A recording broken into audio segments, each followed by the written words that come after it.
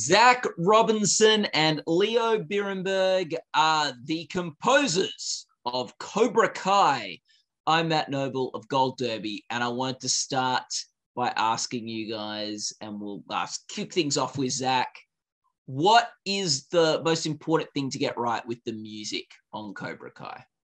It's a good question. I think we talk about this a lot, that the story for Cobra Kai doesn't work unless you go as big as possible with the music. And that's kind of our thesis statement. Is it's always like, how big can we get before someone tells us it's too big? And that never happens. So we are often, we're in season 4, we're scoring a karate tournament in the Valley. And we're scoring it as if it is a gladiator match. And the meets stakes the have never Super been Bowl. higher. Right. And it's life and death. And that's how we approach it. So I think like we just really, it all comes from a place of love, of course, and it's never making fun of what's happening on screen, but it's going big and going hard, as we like to say, is really, we do it so that it allows the audience to like kind of believe like all the things that are happening. It's giving the audience permission to really say like, okay, like I believe that these people are fighting to the death via karate in the Valley. If I may launch off of what Zach said, there's a fine line that we are always trying to keep in mind when you're going as big as possible and you have something as potentially ridiculous as possible as like, middle-aged men fighting karate.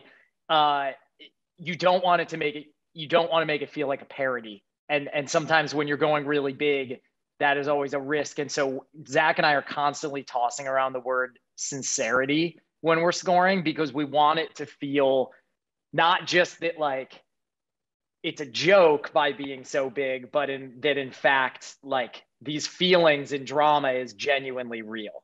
It comes from a place of sincerity. Mm. And with the show, that like adds to the world of the Karate Kid films from the 80s.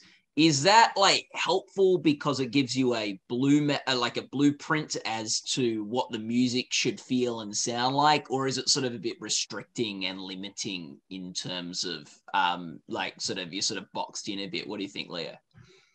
It's a good question, and no one's ever framed it quite that way before, which I like. Back when we were working on season 1, it was a very helpful sort of, I would say, launch pad in terms of setting up the kind of dualistic that ended up being a bit of like a triangle in terms of our sounds. You've got the Cobra Kai legacy and you've got the Miyagi-Do legacy. And I would say part of the Miyagi-Do legacy was really established in those Karate Kid films, just in terms of the kind of spirituality of the score, some of the instrumentation and the way it uses pan flutes, very famously, and just the sort of Hollywood orchestral sound in there.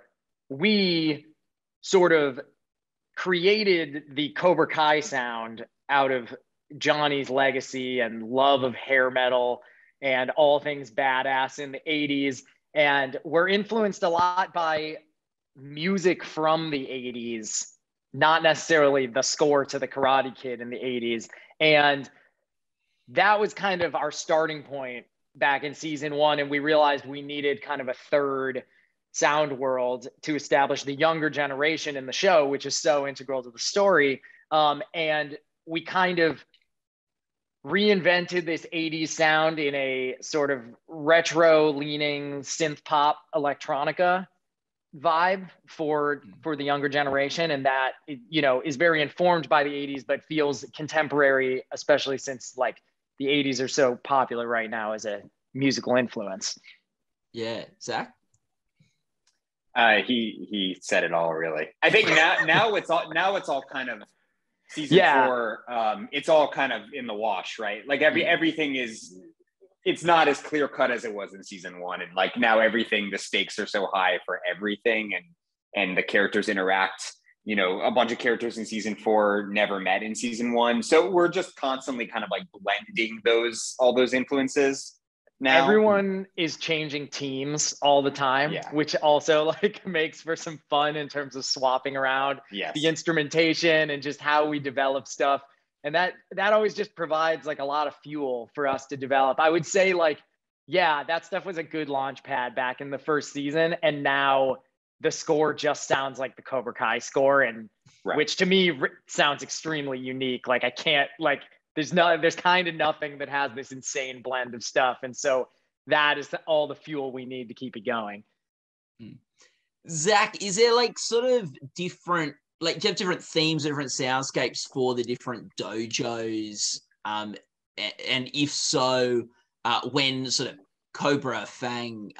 Eagle Fang, when Eagle Fang was introduced, did you have to like think of a third sort of like theme or soundscape to bring it to the next? We kind of, as Leo said, like we had kind of the Johnny sound, the 80s hair metal type thing for the original Cobra Kai. Miyagi-Do was kind of based in that like Bill Conti tradition of you know what the Karate Kid soundtrack sounded like, and now like season 4 was super fun because when we blended them, there were often times where you would hear you know, Daniel's theme or Mr. Miyagi's kind of theme that we have played on an electric guitar, for example, or you'd hear Johnny's theme on like a pan flute or a shakuhachi or something like that. Just having fun and like playing with the blend of the instruments and the styles was one of our highlights for season 4.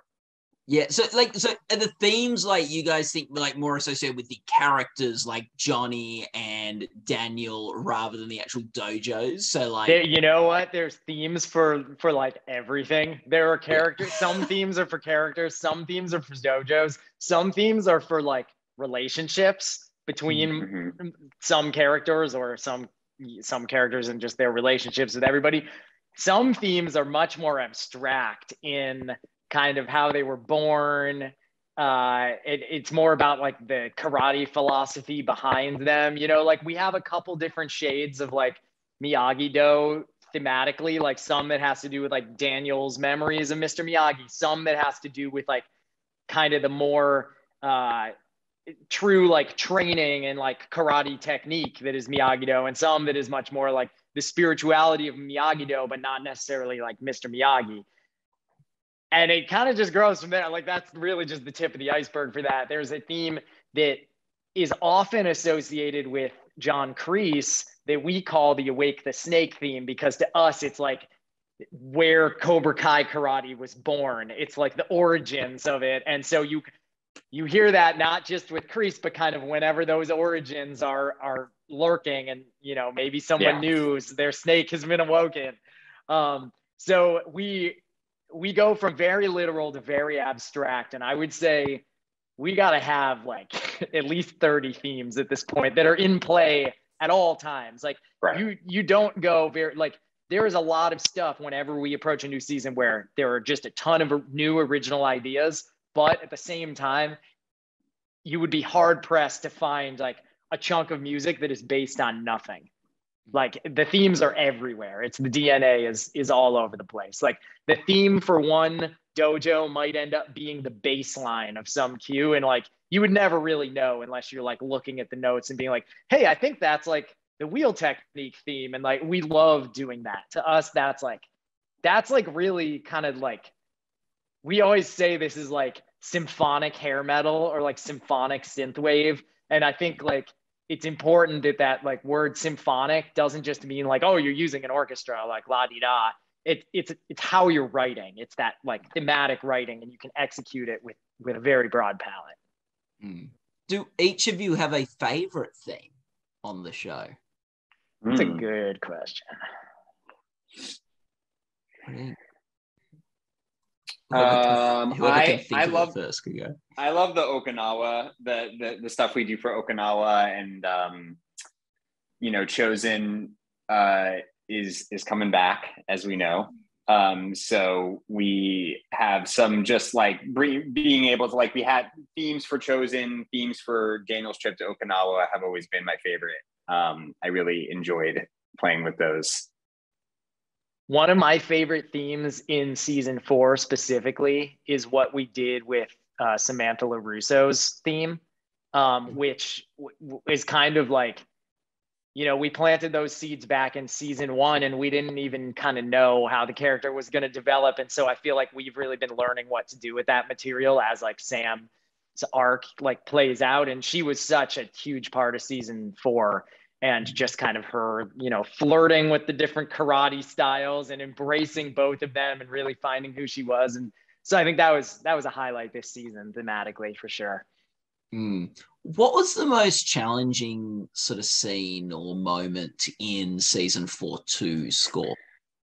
All Valley the entire last tournament. 2 episodes, which are, episode 9 and 10 are wall to wall music, and the whole thing is a karate tournament. And the only time the score stops is when there's a Carrie Underwood song that we produced also. So it's just nonstop music. We had to, Leo and I got kind of our start in movies. We worked for a composer named Chris Beck for a long time. And I think we learned a lot about scoring movies is quite different than scoring television. And Cobra Kai is a very unique case where those 2 episodes, 9 and 10 of season 4, are a movie essentially. And we approached it like a movie. And I think the hardest thing about it is the pacing and making sure that the score doesn't fatigue the listener, that it's like constantly providing excitement and elevation. And our biggest challenge was to like look at these different like fights and treat them as different cells that each had their kind of own personality, the same way that the fights have different martial arts styles or, have different personalities through what's on screen. That was really like our challenge, and not just finding these separate kind of like their own personalities, but elevating and every step is one step higher, and culminating that in the big girls finale.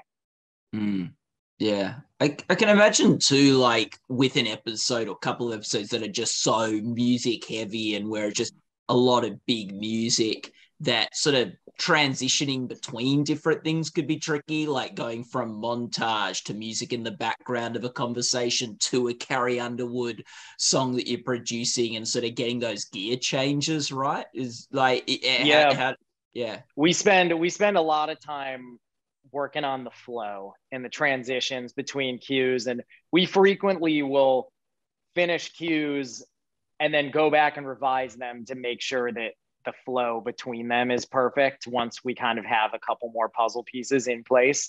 That's really common with us, and a lot of the episodes in Cobra Kai really are wall to wall often, but those tournament ones especially. And so it's something we've kind of honed our craft on, making that flow. But like Zach said, it's very much the movie treatment of you want to always keep the audience in it. So the flow is so important. What do each of you think is special about this show, Cobra Kai? Zach?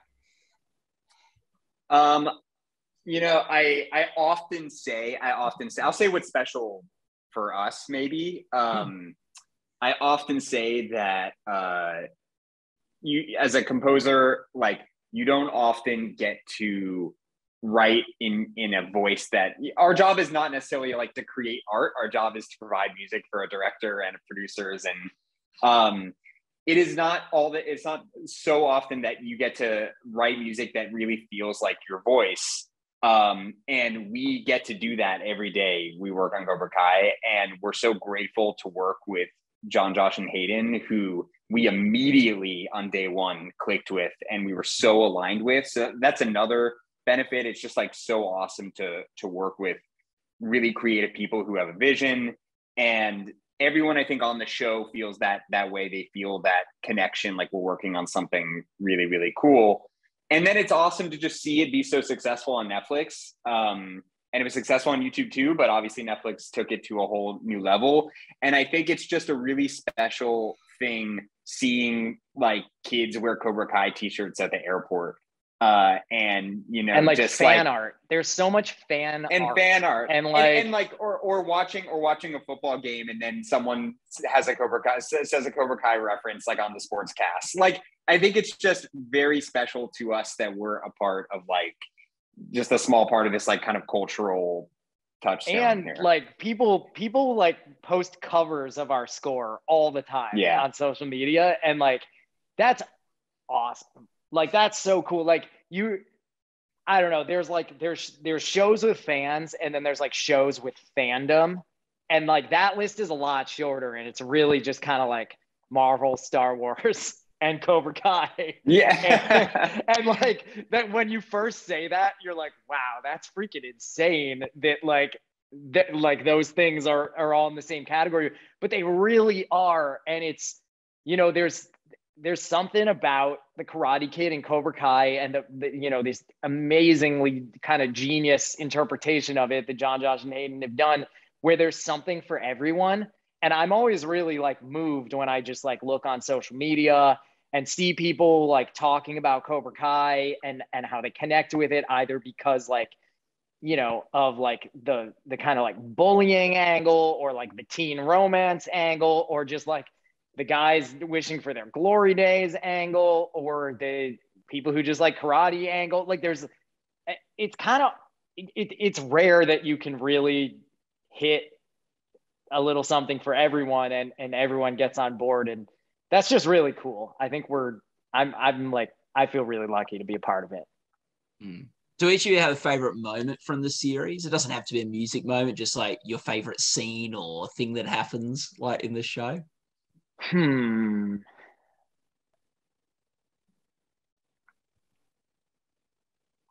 be from, you stumped us. You clearly stumped us. I'm just trying to think of like, it's very often that like Leo and I are working and we just get super jacked up and like FaceTime each other. So I'm trying to think of like a moment where I like picked up the phone and I was like, I would say, I mean, a really good one is in season 4 at the opening of the tournament, which is this track we wrote called "It's Karate Time," and it's kind of like the theme of the tournament, and it's just this like super 80s prog rock montage that like has everything in it, and it's got like trumpets and huge orchestra and like synths galore and like amazing pan flutes, and it was kind of like, it was really just this big thesis statement for us to write, kind of culminating like everything we had like learned up to that point to then launch us into the next phase. And I think that like everything about that scene, not just the music, is like awesome. Like it just works so well,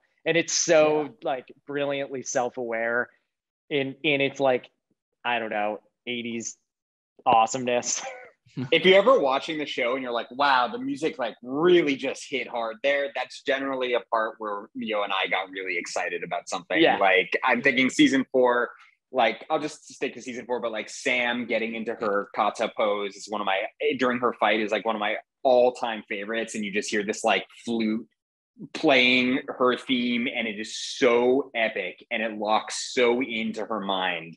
And like I think about one, this is like such a random part, but it shows how much fun we have on this show. Terry Silver sitting in front of a fish tank. And for some reason, Leo and I just like, we're like, okay, we have to play this as big as possible. He's like an evil villain sitting in front of a giant fish tank. And you'll hear like a Bond villain. They're like talking like at a normal volume. And meanwhile, the brass is just like honking and like blaring. And for some reason, everyone was like, yeah, that's good. But like someone out there is probably like, calm down, like chill out. But it makes it work so well. Exactly. Like it's like, because it just forces you to buy into like the absurdity. Like it's so absurd that it's normal. Yes, and that's like exactly. that's how the show works.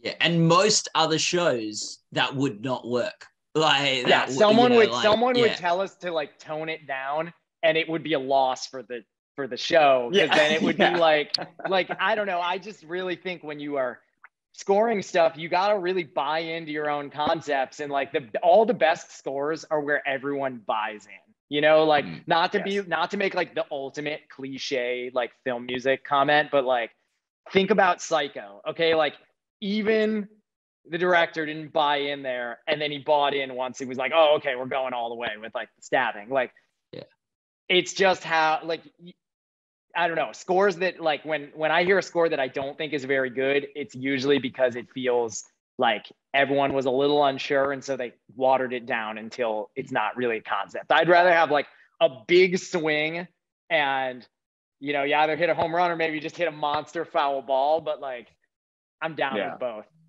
Oh, it's so good. Well, Zach and Leo, thank you so much for spending time talking with us today. All the best of luck with the big Emmy tournament that's coming up later in the year. We're actually gonna be fighting in that tournament. Yeah. So, people watching this interview can go to goldderby.com to make your awards predictions. Really appreciate you giving up the time today, guys. Thank you. Thank you. Thank you.